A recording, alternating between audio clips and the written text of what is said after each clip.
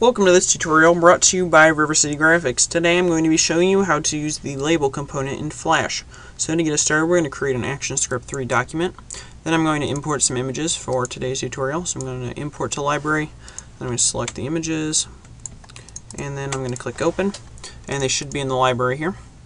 So now what we need to do is get the component out. So I'm going to go to Window, Components, and then grab the label component and drag it out.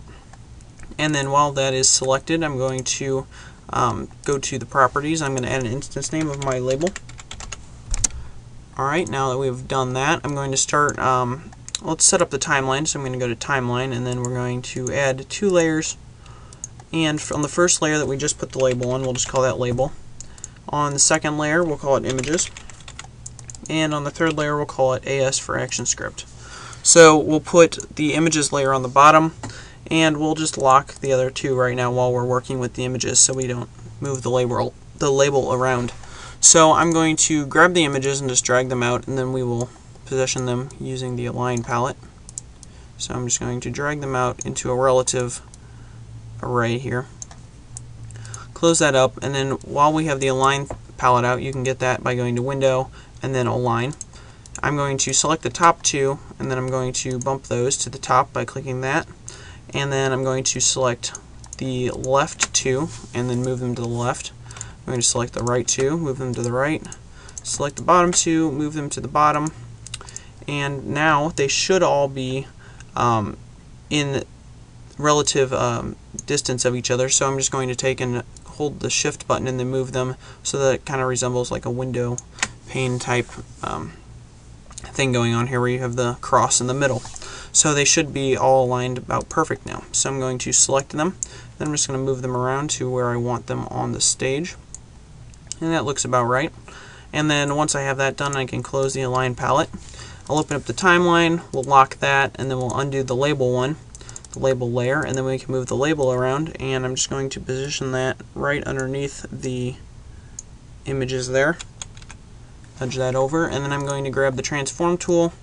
I'm going to move that over to the left, the registration point, and then I'm going to drag this all the way over and line it up with the other image.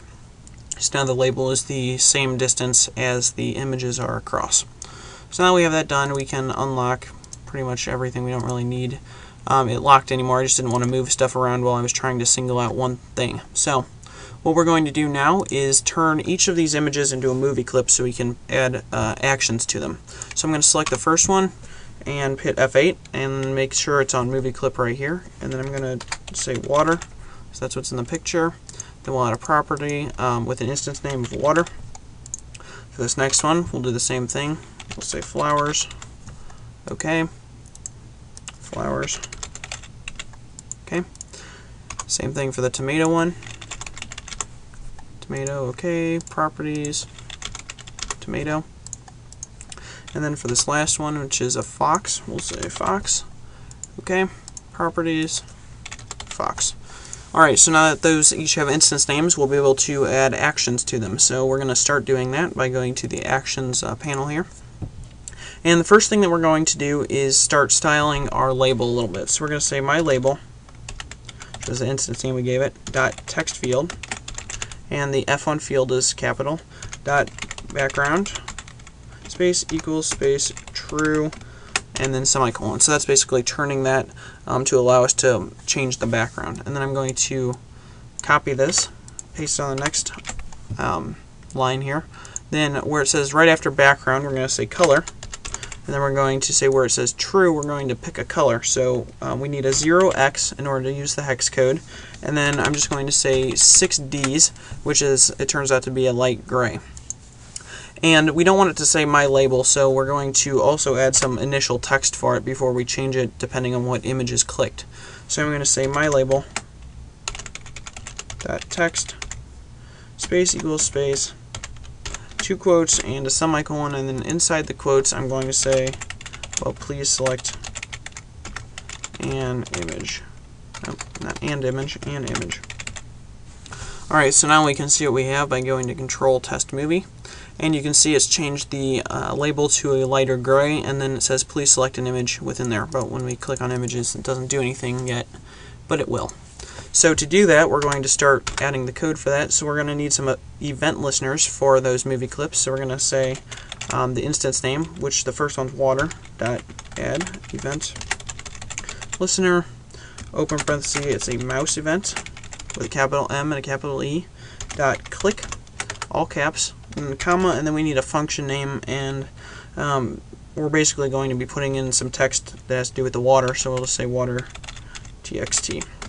Close parenthesis, close, or just a semicolon, and then I'm going to copy this and paste it underneath 3 times so that we can do it for the other images. So the next one is flowers, then we have tomato,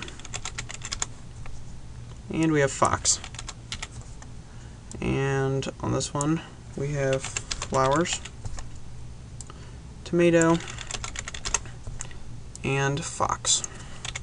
Okay, so now that we have that, we're going to start adding these functions in. So we'll write the one for water first. So we'll say function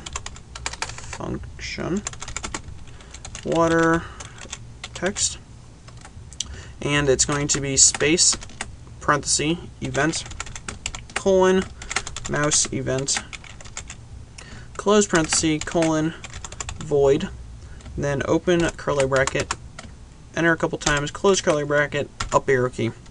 And then inside of this we're basically going to change what this mylabel.text equals. So we're going to say mylabel.text space equals space, couple of quotes, semicolon, and then inside of this for the water, let's just put something like these rapids look dangerous! Exclamation point. So now it'll change, when you click on this, it'll change the label to these rapids look dangerous. So now let's just write the other functions for the other buttons, or for the other movie clips, and I'll just copy that, paste it 3 times underneath, and then I'm going to change them, the instance names, by double clicking on the function name up here, or I'm changing the function name, sorry, by double clicking on the function name. I'm just going to change them real quick by just copying and pasting those over. Copy, paste. Alright, so now we need to basically come up with some text for these images. So for the flowers, let's just put these look pretty, okay, period. And then for the tomato, let's say these look delicious. How about very delicious? Okay, period. And then for the fox, we'll say, how about something simple? The fox is crossing the road. Period. So now we will test it and see if everything's working properly. And we don't have any errors. You'll see it says please select an image down there. And when we click on this, it says these rapids look dangerous. And as we click on each of the other ones, it will show the description that we created for it. So now I'm going to show you something that you can do a little bit different with the label. If you wanted to use, say, HTML text, let's say for the tomato one, we'll say HTML text instead of .text, and the T needs to be capital. And then inside of here, let's say we want to make these words a link. So we'll say, we'll just be using HTML, we'll say bracket A href equals, and then I'm going to be using the apostrophes here. And then inside of that I'm going to say http://www.rivercitygraphics.com, just put my website in there, and then close that, and then after this we'll put /a closing bracket there. So now when we do that, oh wait, first before we do that, a note that I wanted to make is that links in Flash, at least for this method, will not show an underline, so we should probably put in an underline by putting a U in brackets and then a /U in brackets, and that will put an underline on it. So if we do control test movie, we click on the tomatoes, you'll say these look very delicious, and you click on it, and as you see, it will bring up my site there. So I mean, it's not a practical site to go to for clicking on tomatoes, but I just needed an example. So other things you can do if you just wanted to add in, like bold, you can just put brackets around a B and then a /B brackets, and then you can see when we click on that one, it'll turn it to bold.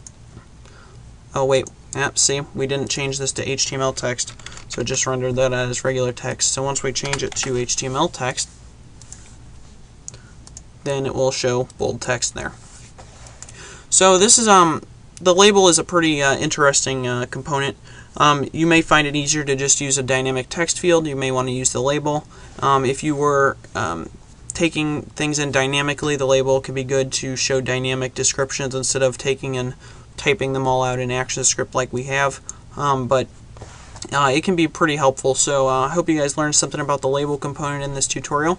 Hope you subscribe, rate, and comment, and don't forget to check back tomorrow for the next component tutorial. Thanks.